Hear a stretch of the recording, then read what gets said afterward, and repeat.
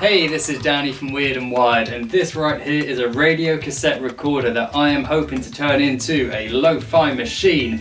This particular radio is a Hitachi TRK65, but this is a modification that you'd be able to do with any radio cassette recorder of a similar nature. Now there are two stages to my plan, the first of which is something I've documented on the channel before, which is modifying this into a guitar amp using a 1/4" jack wired straight to the volume of the radio. Gives a great gritty, dirty sound when you plug in and play. With this having a cassette recorder built in, you can record straight onto tape, which is where phase 2 of the plan comes into action. This is a motor speed controller, which we are going to connect to the motor for the cassette recorder. So when we're playing back, we can slow it down, we can speed it up, add an extra element of lo-fi fun. So I'm really looking forward to doing this. Let's open it up and see what we're dealing with.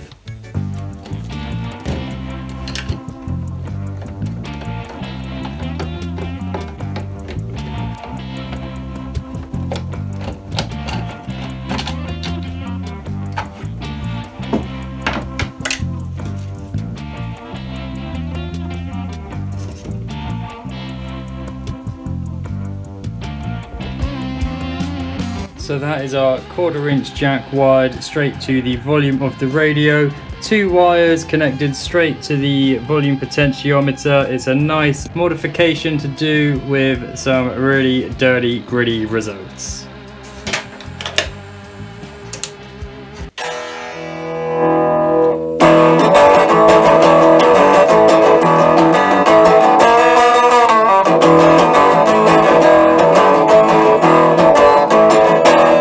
So obviously it's going to be no good with this jack hanging out, so I've already spotted there's a bit of space on the side of the radio. Drill into the side here, get that fixed in place, and then we'll move on to the cassette element.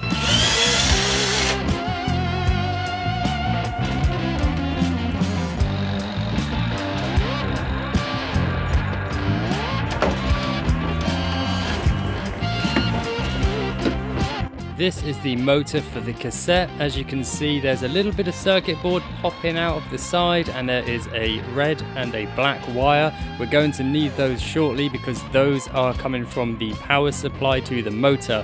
Now what we want to do is pop that top cap of the motor, which will expose that circuit board, and we're going to remove that all together. The top cap can be prized off, whereas this particular circuit board had 2 solder joints holding it in place.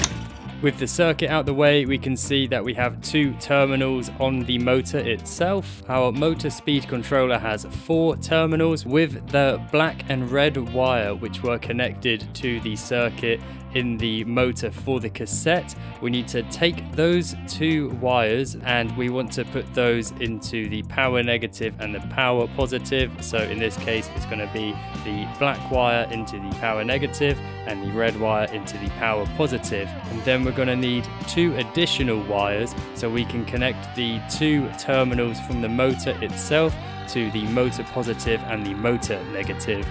Now with the cassette recorder set to play, we can see the wheels turning and they will slow down and speed up as the motor speed controller is adjusted.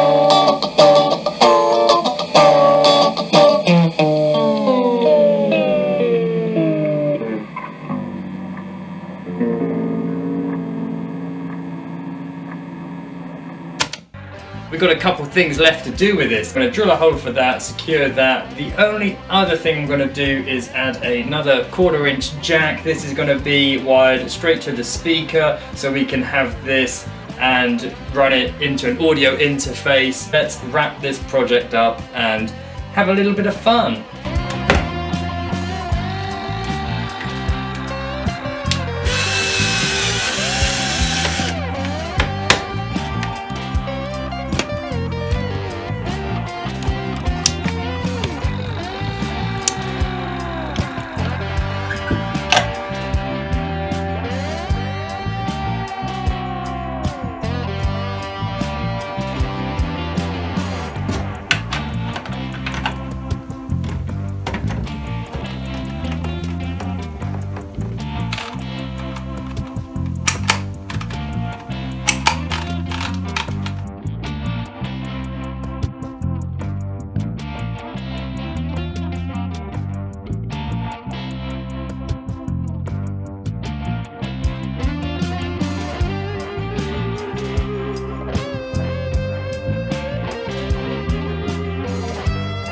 So to demonstrate using this with an audio interface to bounce from computer to the tape and then back onto the computer, I'm going to be using my Focusrite Scarlett 6i6 audio interface. This particular model has 4 line outputs in the back, which is super handy for doing this sort of thing.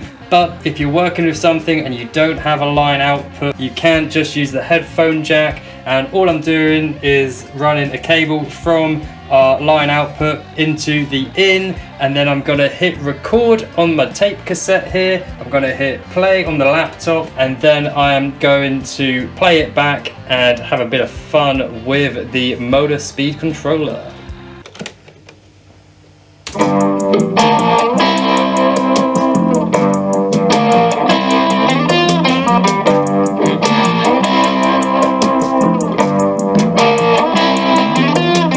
So now we have our audio recorded onto tape. What we have to do is reverse what these are acting as. So instead of using the line output on the audio interface, we want to be using one of the inputs, and instead of using the input on the cassette, we want to use the output. What we do now is we hit record on the computer, we hit play on the cassette, and we have a whole lot of fun speeding this tape up, slowing it down. Now it is important to note that it does make a difference where you have your motor speed controller placed when you are recording onto tape. For this, I had it placed in the middle so we get a good range of being able to slow it right down, speed it right up.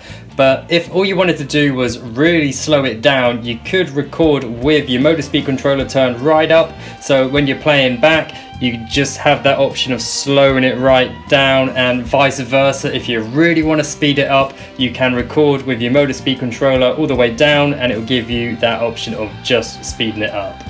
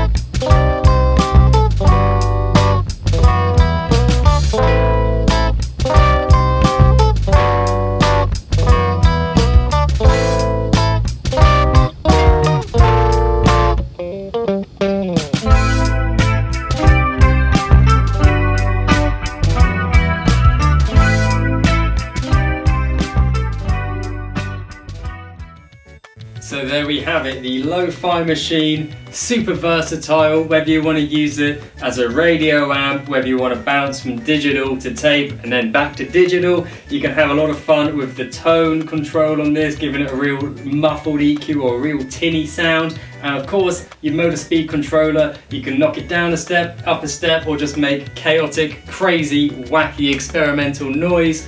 I love using this gear as much as I love making it, because for me personally, having it physically in front of me and having a lot of buttons and things I can fiddle with my hands, that just opens up a different kind of approach. And I find that sometimes this is the inspiration for a song rather than something I use for a song which has already been worked on. Of course, there are plugins and VSTs which do a remarkable job of this lo-fi sound, and arguably are a lot easier to use, a lot easier than tracking down one of these and taking it apart and doing all the work. But I absolutely love working on them. Like I say, I find it really satisfying to work on, really satisfying to use, and I still use plugins and VSTs for this kind of lo-fi sound. It totally is horses for courses. Some projects I'll use this, other projects I'll use a plugin. It totally depends. I'm not a purist, I'm open to anything and everything, but let me know what you guys think. Do you dig this?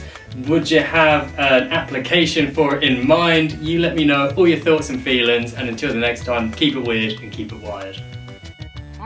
Weird and wired.